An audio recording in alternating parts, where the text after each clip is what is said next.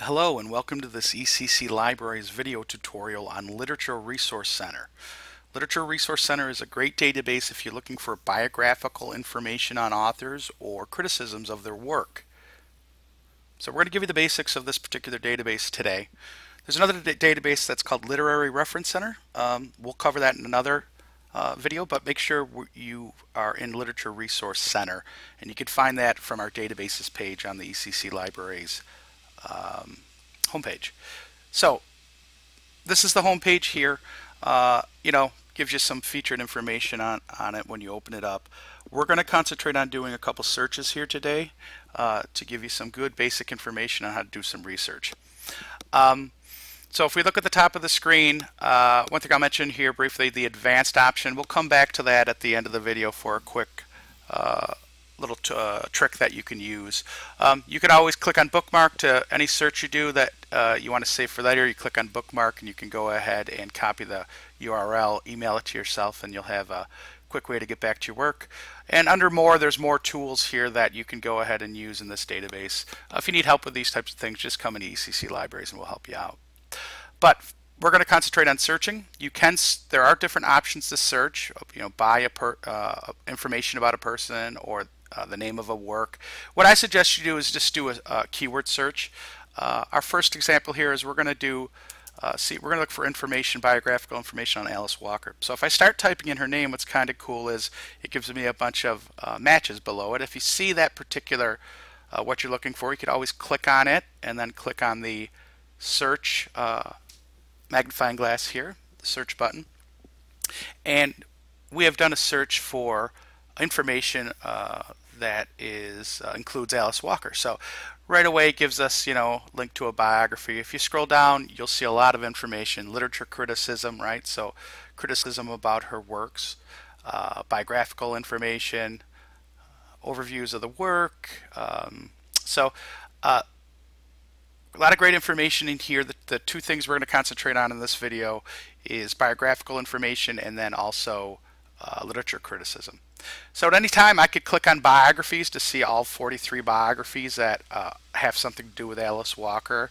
I'll show you over on the right side here, you could limit your search real nicely. Once again, 43 biographies. If I click on that, it's going to just show me the biographical information only that's in this database. So if I scroll through, I see different articles about her and her life in this case. Notice there's a couple articles here, titled Evelyn White and Lorna Goodison. So those are authors that probably were influenced by Alice Walker. If you truly just wanted articles that were about that particular person you were interested in, Alice Walker in this type, if you look over to the right, it says Limit Search By, and then you could click on her name here, a person about category, and then you're going to get 11 articles that specifically talk in depth about Alice Walker. So anytime you're interested in reading one of these articles or printing it out, just click on the name of the article. It will come up, as you can see here.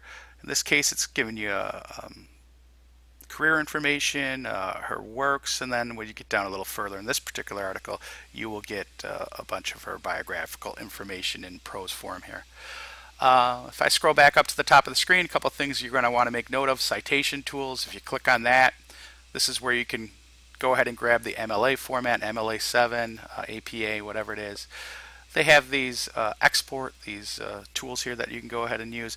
If you don't know how to use those, you could always come to the ECC library and we can help you with those. But what I usually do is I'll just kind of highlight the citation and then I'll copy it and then I'll paste it into a Word document so I have a nice list of my citations. If you need help with your citations, you could always come into the library. We have a lot of different types of handouts for you, and then go to any writing lab at ECC and they'll help you out with your writing your paper and then your citations, of course.